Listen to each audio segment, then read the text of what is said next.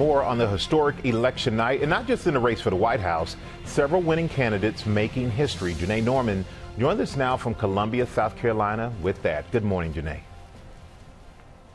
Good morning, Michael. Yeah, last night's election marked a number of notable wins and firsts on both sides of the political aisle. So first, you've got Richie Torres and Mondaire Jones, both from New York, who will become the first openly gay black members of Congress when they join the House in January. They will join 9 other openly LGBTQ members of Congress. Jones calling the accomplishment a lot of responsibility. Then you've got Sarah McBride, who made history back in 2016 as the first openly transgender person to speak at a major party convention.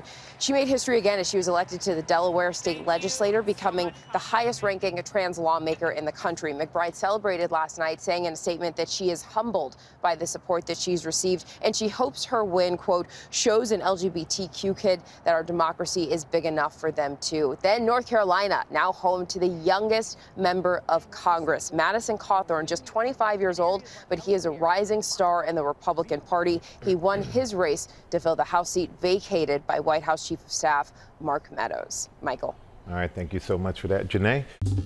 Well, hey there, GMA fans. Robin Roberts here. Thanks for checking out our YouTube channel. Lots of great stuff here. So go on, click the subscribe button right over here to get more of awesome videos and content from GMA every day, anytime. We thank you for watching, and we'll see you in the morning on GMA.